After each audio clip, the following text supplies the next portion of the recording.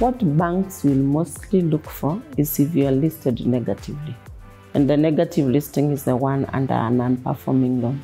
The minute they see you're listed negatively, then your loan application stops. If the four of you came with the same exact salary, you may not all get the same amount of money. Why? Because of one, your spending habits. Also, what else do you have? What other obligations do you have outside? Once you get paid, some of us have other obligations. I'm already investing some money with Old Mutual, for instance, which then means I have a certain amount I must remit to Old Mutual every month, which then means that money is now not available towards a loan repayment. There's someone else who has a credit card already, which then means there is a certain amount of money they have to send to the credit card company, which also reduces their disposable income. When we come to your profile, you should be able to see all the borrowings that you have undertaken in this market, and then see performance, which means that that performance then enables us to calculate your risk profile in terms of accessing credit. Also, not having no credit is also not good for you. So someone straight from school or who is on their first job and they've never borrowed, they will not necessarily have a bad score, but they will not have the best score because we have no history on you. We don't know anything about you. You're clean slate. We are yet to figure you out.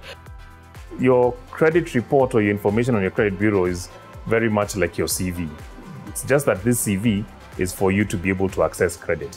Remember, the most important thing when you're giving a loan, you have to verify that this person has ability to pay this loan for the period you've given them for. So banks will lend to you or give you a rate that reflects your risk profile.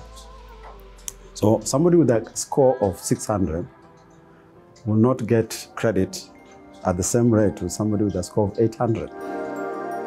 Banks now are required to report both the good loans and the bad loans. In the report, there will be performing loans. Performing loans are all the loans you've taken and you have not missed a payment. Then there is loans now that were non-performing but have been closed. For instance, I took a loan. I paid nicely for 6 months. Then I ran into trouble. I wasn't able to pay, so I was listed. Listing now is being reported as a defaulter. When do you, by the way, get reported to a credit reference bureau for not paying? Is if you've not paid your loan for 90 days. In terms of what defined as a default in banking is 90 days. If you run through those missed payments for 90 days, if it's monthly, it means you have missed 3 installments, then now you go into default. You've gone into default. And that your record now changes from being in the performing list to the default list. The regulations are very clear. So if there was any default, that default information is kept there for 5 years from the date you completed paying it, stating that at one point you had taken a facility and that facility went into default.